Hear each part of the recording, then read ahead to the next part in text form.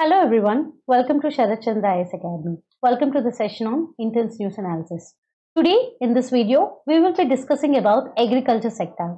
This particular topic has been in news from past few years and always it's a favorite topic for UPSC and state PSCs as well. Coming to this particular topic, this comes under GS3 wherein we will be having a syllabus line talking about transport, marketing of agriculture produce, issues related to the constraints, e-technology in aid for farmers. So this is what is a UPSC syllabus line that was there with respect to agriculture. Coming to agriculture as such, it was having a great weightage because this is one of the most important topic because India is mostly an agriculture-based academy, agriculture-based economy. Okay. So now getting into the news topic. The sector was in news for many actually instances. The first main thing is World Economic Forum's report. World Economic Forum recently in October have released a report talking about using technology to improve billion livelihoods. So this particular report is focusing upon the agriculture sector in India, wherein it was suggesting that India should increase its technological aspects with respect to agriculture, using Kisan drones and all. Using drones in order to improve the things in agriculture. That's what is one thing which the report is focusing upon. That was one main aspect which was in news. Another thing is that Prime Minister have launched One Nation, One Fertilizer scheme during the 2-day event of PM Kisan Samman Sammelan, which happened in the past month.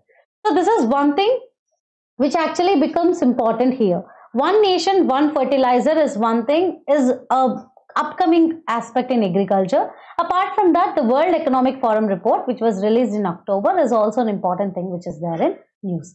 So coming to this particular topic, when you look into the historical perspective of how the agriculture have grown, the first agricultural revolution happened in Neolithic age, wherein there was a slow change from hunter to a food gatherer, from food gathering, hunting towards a settled life is what human actually started. That was called as first agriculture revolution. Those were the first instances where humans started understanding the importance of agriculture. The second agriculture revolution is coinciding with the industrial revolution in our country, wherein we talked about increasing the technology in the agriculture. We used hybrid seeds, we had green revolution and all. The third agriculture revolution is basically totally talking about the hybrid varieties, pesticides, including fertilizers and all. India was basically now in third agriculture revolution. Although we have green revolution, which was once in a, in later half of 20th century and all, which had exponentially grown the productivity with respect to agriculture. Even now also we were focusing upon that particular thing. Now coming to the data which is related to agriculture, India is the second largest food producer. It is the largest producer of milk, pulses and millets. It is the second largest producer of rice and wheat and the largest producer of buffalo meat as well. So these are all the statistics that were there in your economic survey and in your budget in 2021 and 2022. It was given that almost 18.8% of India's total GVA, gross value added, is coming from agriculture. It means what? We were seeing agriculture sector having a major share in your economy. Previously, in starting months, it was 50% share, but now it was actually 20%. You might feel it was actually reduced, but the thing is that here we need to inculcate some technological aspects over there in order to increase agriculture's contribution to the economy. Now coming to the statistics as such, this particular thing was actually grabbed from the government document itself, wherein it says in 2016 the growth of agriculture was 6.8, later it fell to 6.6 and 2.6 in 18 and 19, and again during the COVID time you can see agriculture is the only sector that have shown a positive growth rate from 2.6 to 4.3, then again it reduced a bit and again now it is 3.9. So these statistics are very much important because sometimes when question is asked with respect to the things related to agriculture, it was always statistics and data which help you a lot. Okay, the topics like agriculture industries demand statistics. There itself, then and there itself, you can actually conclude what are the steps that you need to take and all. So that's what the statistics related to this particular topic. Now, coming to the document that was released by World Economic Forum, there they have mentioned 9 key issues holding Indian agriculture back from achieving its full potential. As the document is primarily focusing upon the technological backdrops of Indian agriculture, it has given 9 important issues. So these are the 9 important issues. The first main issue related to agriculture is fragmented land holdings.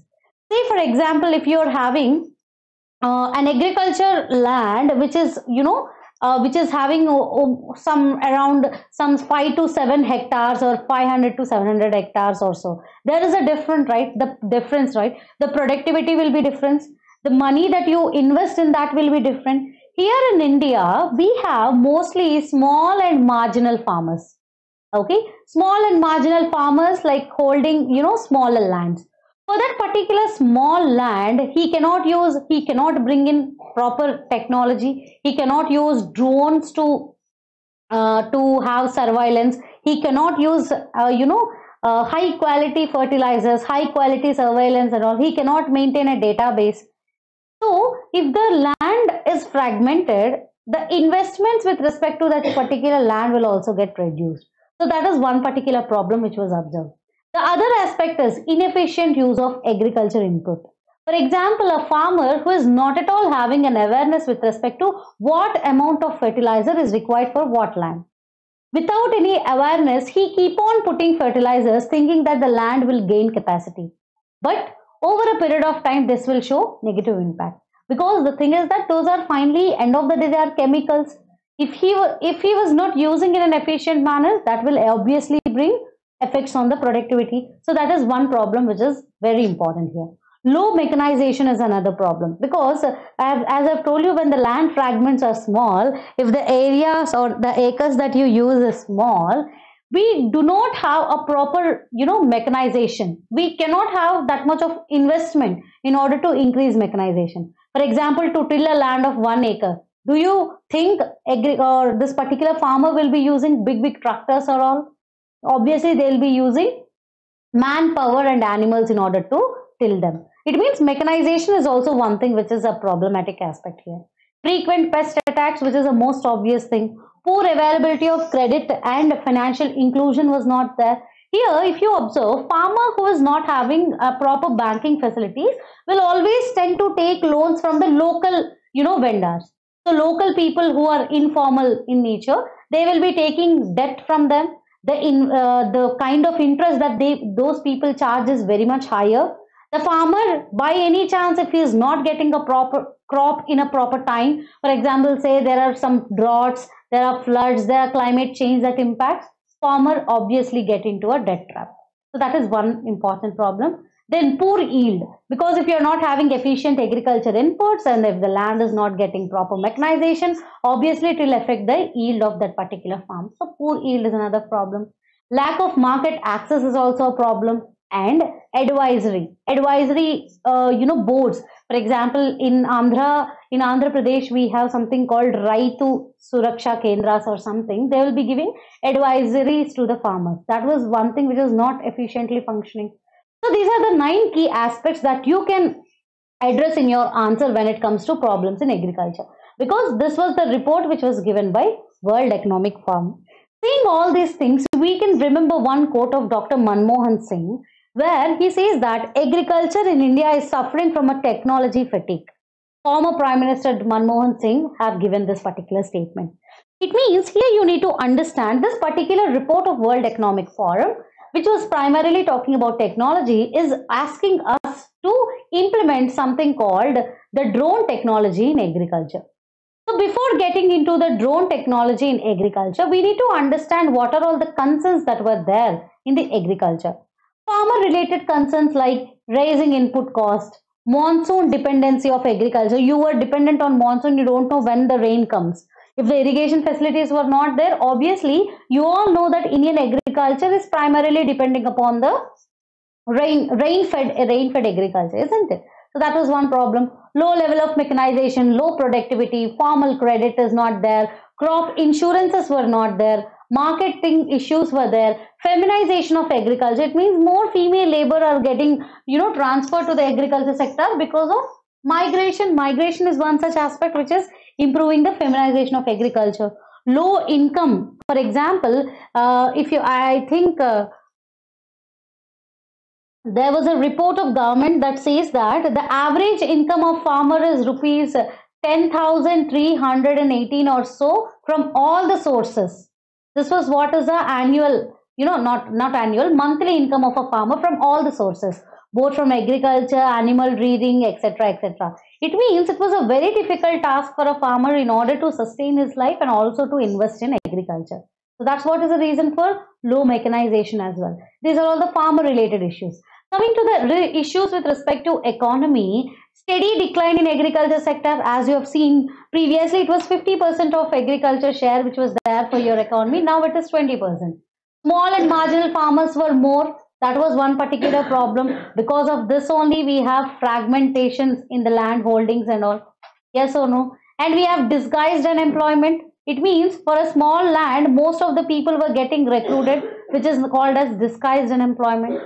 No crop diversification is also an issue.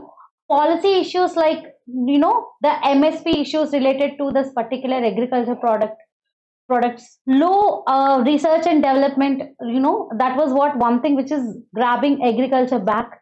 Then extensive services, supply chain issues, loan weavers. These are all the issues concerned with the economy. Because when you're simply weaving the loan, it might seem that it was benefiting, but in a long run it will affect the fiscal situation or fiscal state of a particular country or a particular state. So those are the issues that are related to economy. Now coming to the technology in agriculture, that's what is the whole news all about, isn't it? We were concerned about high technological advancement in agriculture.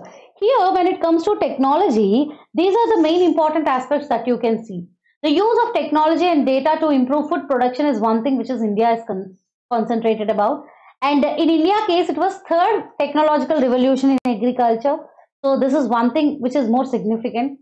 Then coming to the significance of technology in agriculture. If we have technology in agriculture, what is the important things that you can get? Firstly, you will have precision in agriculture, which will lead to reduce in the input cost. And if the input cost is reduced, there will be more productivity and it will increase the agricultural income from agriculture. There will be rural development, there will be sustainable agriculture, there will be agri-tech investments which will increase, so that mechanization will increase and all. Whatever all the concerns and the issues that were addressed in the report and that concerns which we have quoted, those can be solved if you are increasing technology in agriculture. So one such, example is that you having GM crops, drones, micro irrigation facilities, nano fertilizers, ENAM, which is nothing but a marketing application, isn't it? It's a network which will actually group up all the mandis, isn't it? ENAM. So these are all the things that were like an example for technology in agriculture. Apart from that, this particular World Economic Forum focuses primarily upon the using drone culture or drone technology in agriculture. What is the importance of Kisan drones? It will help in surveying, and it will help in seeding, spraying that particular, pesticides and all. A proper amount of actual amount what is required will be sprayed. It helps in pollination as well.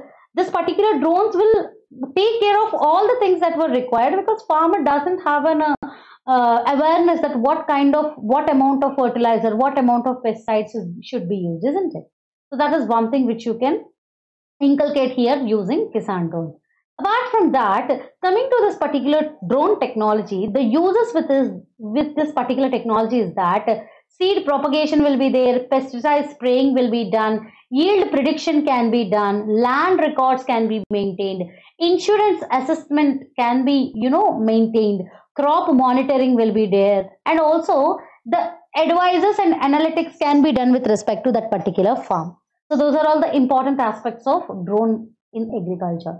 Coming to the implementation of this particular drone culture, these are the things that you need to focus upon. There should be service providers, there should be indigenous manufacturers of this drone, central government should support, state agriculture department should support, village level panchayat should work in par with those particular norms, financial service providers should be there, Krishi Vikas Kendra should work efficiently. There should be a culture of agriculture universities, and finally, farmer producer organizations. That is nothing. What are farmer producer organizations? These are nothing but a farmer collective, a group of people who come together to work in for the benefit of farmers.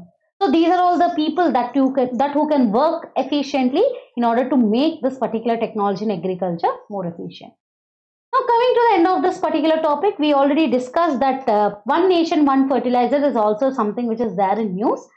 So, the recent steps of government with respect to this one nation, one fertilizer is that PM Pranam scheme, which is primarily focusing upon the natural farming aspect, and PM Kisan Samriddhi Kendra. So these are the people who actually give awareness with respect to modern fertilizers and all. They will give all the inputs related to that. They'll help farmers in all the aspects. The other thing is this particular PM Bharatiya Janavarak Prayojana. This is one important scheme of the government which actually talks about one nation, one fertilizer, wherein you will be having a Bharat brand, a single brand of fertilizers which can be circulated all through the India. And liquid nano urea, this is one important step that was taken by government in order to implement this particular scheme. So if you're improving this one nation, one fertilizer, and if you're using technology, drone technology, this will obviously help you to increase the inputs. I mean, increase the yield of that particular agriculture farmland, and also it helps in the agriculture's contribution in the economy. Apart from that, these are some way forwards that we can actually, go through. What are the way forwards that we can write when we are talking about agriculture as such? Increasing domestic production is one way forward we can talk. We can talk about the collaboration with the countries which were advancing in agriculture. Change in business model of fertilizer industries using biofertilizers. These are the way forwards that we can talk when there is a question asked about one nation, one fertilizer. So these are the suggestions that you can give. Apart from that, when it comes to the general suggestions, you can talk about MS Swaminathan committee and also Ashok Dhalwai committee, which were like standard committees for the, agriculture as such. Now coming to the important scheme, we have PM Kisan, we have PM Krishi Sinchai Yojana, which was about the irrigation facilities. We have Fasal Bhima Yojana, which is an insurance scheme. The Kisan Samriddhi Kendra, the PM Pranam, the Kisan drones. Apart from that, the best practice which you can inculcate here is that Andhra Pradesh Rait Bharosa Kendra, which was the best practice that was seen so far in order to improve, awareness within the farmer. When it comes to agriculture as such, this particular sector, the questions will be asked in such a way that there should be a suggestion in the end of the day. So here you can use the way forward that we have discussed earlier, or we can talk about the MS Swaminathan committee things, that is land reforms, irrigation reforms, public investment, formal credit insurance, quality seeds, MSP calculation. These are the things that we can tell. And apart from that, Ashok Dhalwai committee's recommendations like agriculture marketing to be kept in concurrent list, physical infrastructure creation with respect to agriculture, price information dissemination, creation of farmer producer organizations, the FPOs, which are nothing but a farmer collective. So finally, when you look into this particular infograph, you can get all the content that was discussed so far. Remember, SEIAS is working for the betterment of this particular current affairs to make it more crisp and to be more mains oriented. Thanks a lot for attending the session, everyone. We'll meet with another topic tomorrow. The things that were discussed here will be kept in the description box. You can download this particular infograph from the description box itself. Please like, share and subscribe to this particular channel so that we will be inculcating more intense news analysis further. Thanks a lot, everyone.